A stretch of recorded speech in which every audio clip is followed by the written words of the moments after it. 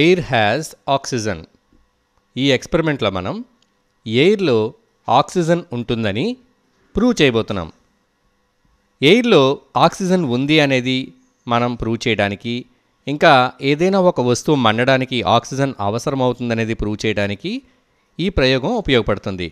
ఈ ప్రయోగానికి కావలసినవి ఒక గ్లాసు, ఇంకా ఒక రబ్బర్ బెలూన్, ఇంకా మనకి ఒక మ్యాచ్ బాక్స్ కూడా అవసరమవుతాయి. ముందుగా మనం ఒక గ్లాస్ టంబ్లర్ తీసుకున్నాం. ఇలాంటి ఒక గ్లాస్ తీసుకున్నాం. సో ఈ గ్లాస్ ఖాళీగా ఉంది. అలాగే ఒక బెలూన్ కూడా తీసుకున్నాం. సో ఈ బెలూన్ని మనం ఈ గ్లాస్ మీద ప్రెస్ చేస్తున్నాం. ఇలా ప్రెస్ చేసినప్పుడు ఈ గ్లాస్ అనేది బెలూన్కి అతుక్కుంటుందేమో ట్రై చేద్దాం. మనం గట్టిగా పుష్ చేస్తున్నాం.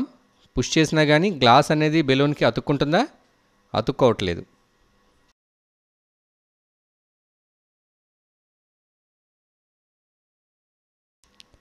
బెలూన్ గ్లాస్కి అతుక్కునేలా మనం ఇప్పుడు చేయబోతున్నాం. మనం ఇప్పుడు చూడండి, ఒక అగ్గిపుల్ల వెలిగించి ఇలా గ్లాస్లో వేస్తున్నాను.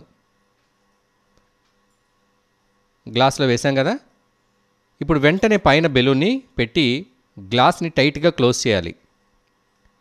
చేసాం కదా. అగ్గిపుల్ల కొంచెం సేపు మండి ఆగిపోయింది. ఇప్పుడు చూడండి, బెలూన్ గ్లాస్ లోపలికి పీల్చుకోబడింది. గ్లాస్ బెలూన్ని లోపలికి పీల్చుకొని గట్టిగా పట్టుకుంది. చూసారు కదా, గ్లాస్ బెలూన్కి అతుక్కుపోయింది. ఇప్పుడు మనం గ్లాస్ని పట్టుకోవాల్సిన అవసరం కూడా లేదు. బెలూన్ని పట్టుకుంటే గ్లాస్ దానికి అతుక్కుని ఉంటుంది. అంటే ఇక్కడ ఒక సక్షన్ అనేది ఏర్పడింది. ఎందుకు ఏర్పడింది, ఎలా ఏర్పడింది? చూడండి, బెలూన్ సహాయంతో మనం గ్లాస్ని ఈ విధంగా పైకి లేపగలుగుతాం. గ్లాస్లో సక్షన్ ఎలా ఏర్పడింది? గ్లాస్లో ఉన్న గాలి తగ్గితేనే సక్షన్ ఏర్పడుతుంది. మరి గాలి ఎలా తగ్గింది? మనం అగ్గిపుల్ల వేసాం. ఈ అగ్గిపుల్ల మండేటప్పుడు ఆ గాలిలో ఉండే ఆక్సిజన్ని యూజ్ చేసేసుకుంది. సో గాలిలో ఎంత ఆక్సిజన్ ఉంటుంది? 20% ఆక్సిజన్ ఉంటుంది. ఎయిర్లో 21% ఆక్సిజన్ ఉంటుంది.